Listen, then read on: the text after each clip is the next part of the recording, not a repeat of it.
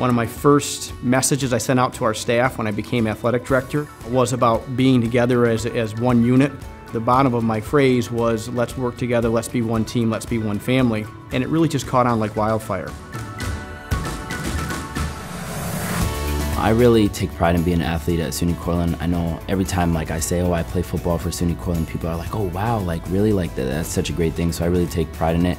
But it definitely is a culture where people push to get better and push to be not only better people, but better athletes, better in the classroom. So all around, I feel like it's just a culture that promotes growth. I definitely think that SUNY Cortland promotes having a healthy, active lifestyle. As you can see when you pass the Student Life Center, we have a really impressive gym that anyone on the campus can use.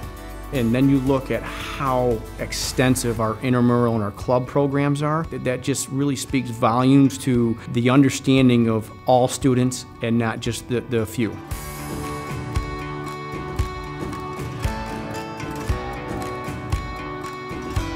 Our facilities, with the focus of administration here and then the help of alums, have made the stage of the Red Dragon just a wonderful experience for them. I think it's important to allow today's student to have the unbelievable experience that we had as an alum.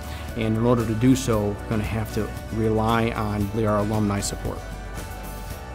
Once you're a Red Dragon, you're a Red Dragon forever. And we have to help each other, whether we're still in college and beyond then.